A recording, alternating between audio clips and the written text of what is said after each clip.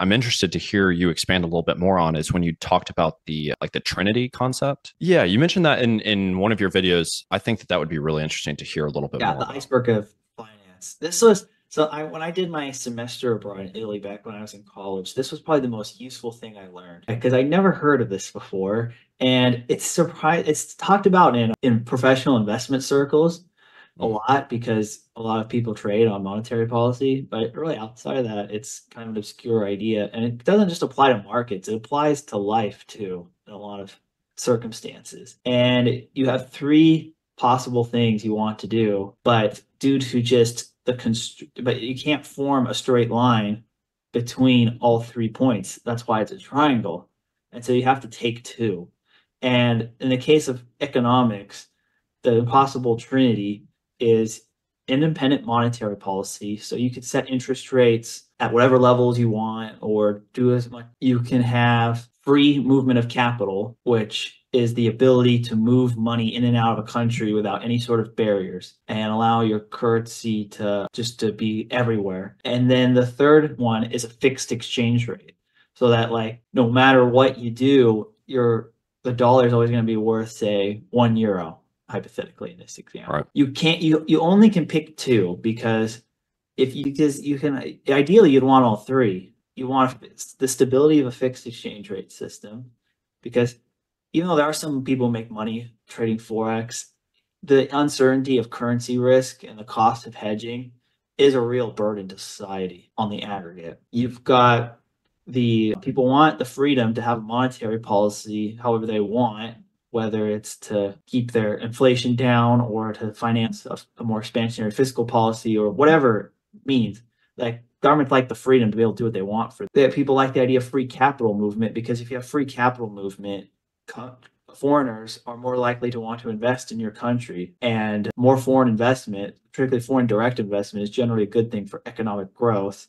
And also it makes your currency perceived as more trustworthy, so people will denominate Mm. trade in your currency. The problem is that these are fundamentally incompatible. If you want a fixed exchange rate, if you have free movement of capital, people are gonna flee and move out of your country, move their money out to a more stable currency. So like say for example, you have the government deciding, oh, we're going to lower interest rates to zero to finance a bunch of infrastructure, and therefore the currency is going to probably be devalued at least at home. If you're smart, like look what's going on in Japan and the yen right now. Right. They're printing a bunch of money and they're not tightening monetary policy enough to justify. They have free movement of capital. The yen is free falling. And it's going to keep free falling until they tighten their fiscal or monetary policy. Worse compared to the dollar in 120 years. Is that right? Well, yeah, I mean, I'm just talking about the last 2 years.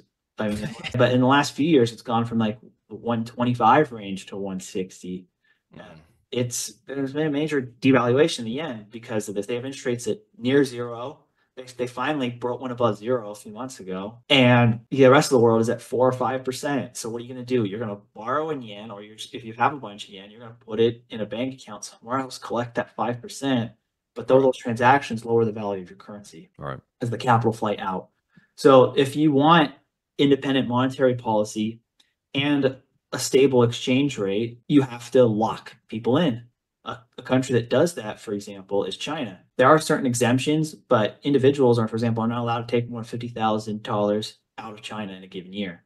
There's a lot of capital controls, and that's how they're able to maintain an independent monetary policy and have a fixed relatively. It's now based on the SDR basket versus just the US dollar directly. So that's why it moves a little bit. It's semi-fixed, but they have a relatively fixed exchange rate because they have restricted capital controls. And the second link, say they, for example, you want the fixed exchange rate and you want free movement of capital. Like example, this would be Hong Kong. You have to sacrifice having an independent monetary policy. The Hong Kong dollar has a narrow peg to the USD.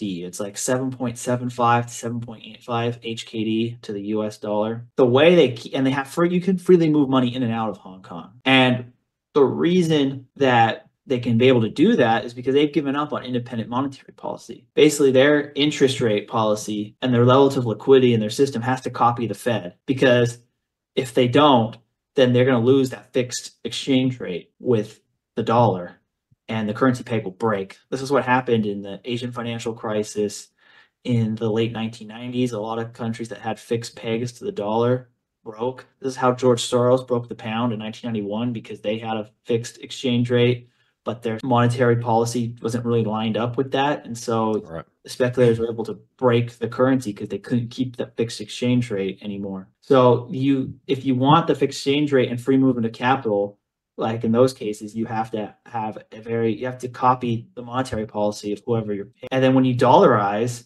which is when a country like, example, like Panama or Ecuador and Argentina is trying to do, you basically just have the Fed's monetary policy by default because you're not using your own currency anymore. And so you have the free movement of the US dollar, but you have no more control.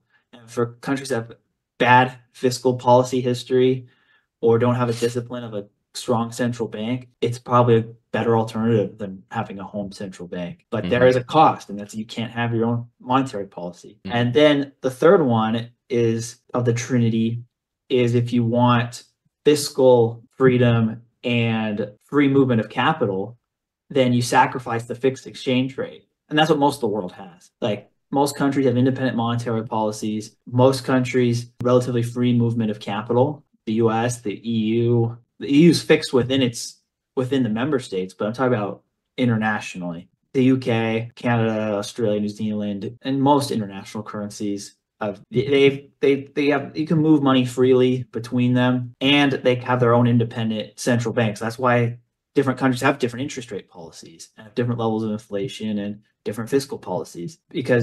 But the sacrifice they're making is that their currency exchange rate changes every day. That's why the dollar's exchange rate changes every second on the forex markets, because the market is pricing in differences in these policies. There's other factors that drive FX, like trade flows and supply of natural resources affecting your fiscal and trade and current account deficits.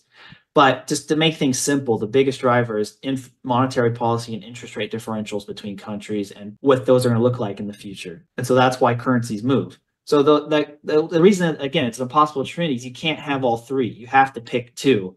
And as we've seen with the examples I've mentioned, different countries have picked different 2 points. And you can apply this to anything else in life.